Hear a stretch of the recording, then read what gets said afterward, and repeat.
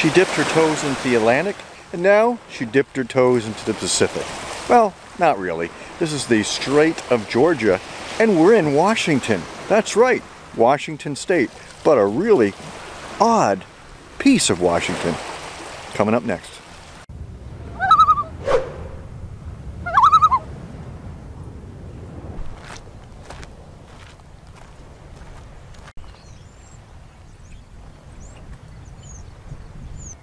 There's some suspiciously placed logs here. Aha! Ta-da!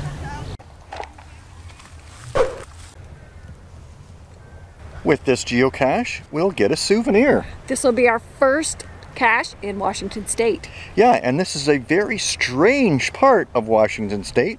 This is called Point Roberts. It's not attached to the rest of the state. Take a look.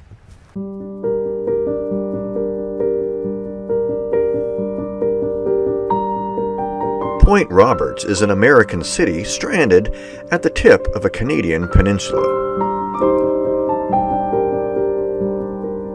The Convention of 1818 between Britain and America determined that the border between Canada and the US should follow the 49th parallel. The problem with splitting Vancouver Island was solved, but due to limited knowledge of the region's geography, the two parties failed to notice the Teswasan Peninsula. Once the issue was discovered, it was too late. The agreement had accidentally cut off a tiny piece of Canada and given it to the United States. The only way to access Point Roberts from the rest of the United States is through Canada or by boat.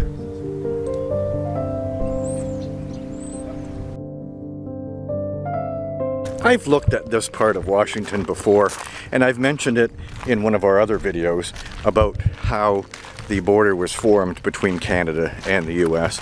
And this is one of a few places that is just really odd, the fact that it's kind of separated. And why didn't it become just part of British Columbia?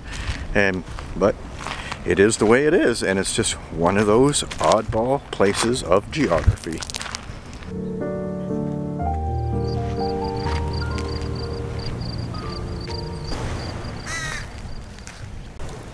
Oh, there's spider webs here. There it is. I'm not tall enough, you get it. Oh, bigger than I thought. Nice. Washington, number 2.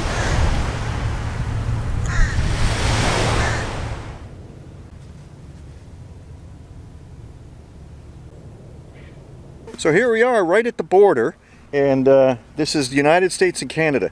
And just on the other side of that barrier right there, that's Canada. And where I'm standing, this is the United States. And I can't walk over that. Here I am in the United States. No, I'm in Canada. Without getting in trouble, because I took my vehicle in here, used my passport to drive into the States. And the only way I can get out is to go across the border the right way, not by walking across. So there you go. Canada, US, Canada, US. And up on the pole up here is a webcam, and they're watching.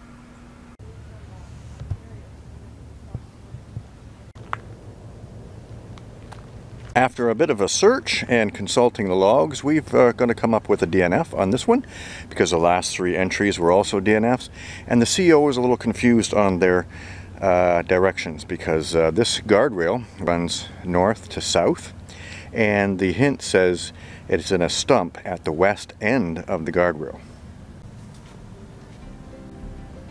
There is no west end. Well, this side is west and that side is east, and that's north and this is south. So I don't know. It's a DNF, but it's a cool spot though. And driving down this road, you'd be driving almost exactly on the border. It's right on the edge.